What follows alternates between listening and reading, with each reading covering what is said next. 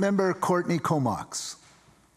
Speaker, it is my privilege to rise today to speak of L'Arche Comox Valley and its ambitious I Belong project to build 6 new units of supportive housing for adults with developmental disabilities.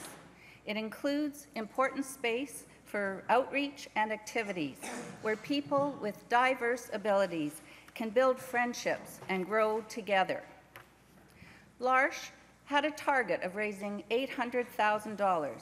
I'm proud to say they surpassed that amount. The lion's share, generously donated locally, they have now raised $1.1 million.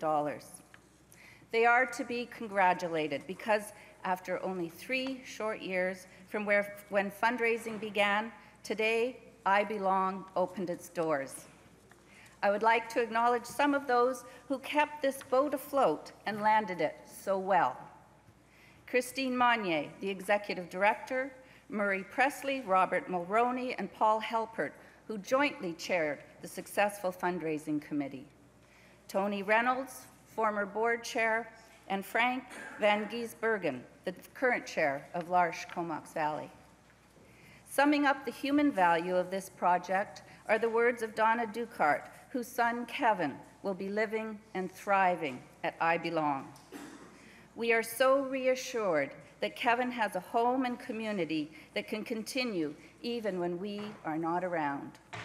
We know that Kevin is in a safe place where L'Arche and fellow residents will look out for him, and we can still be involved.